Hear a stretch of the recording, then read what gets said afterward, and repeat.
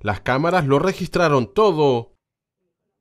Es que es una imagen que se está volviendo habitual en Punta Arenas. Alrededor de las 4 de la madrugada, el propietario de la agencia de turismo Paine, ubicada en calle José Menéndez, enfrentó a dos encapuchados que intentaban robar en su local. Uno de ellos portaba una pistola. La valentía de este comerciante pudo tener consecuencias devastadoras. La suerte corrió de su lado, dado que su temeraria reacción ahuyentó a los ladrones, permitiéndole además arrebatarle el arma a uno de los sujetos. Incluso abandonaron un bolso con especies robadas.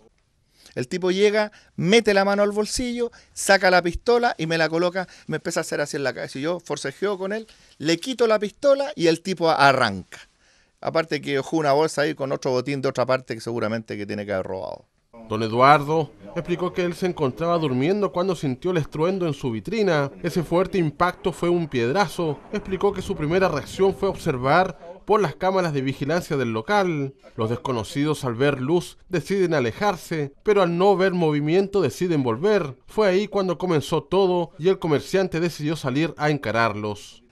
Bueno, sentí un ruido, ¿no es cierto? Sentí que quebraban el vidrio. Me percaté de eso por las cámaras, ¿no es cierto? Prendí unas luces afuera, los tipos arrancaron hasta el kiosco que queda ahí en José Menéndez con Chiloé y después volvieron. Y en el momento que volvieron, veo por las cámaras que están sacando cosas del souvenir, porque ya habían quebrado el vidrio, y salgo para afuera, ¿no es cierto?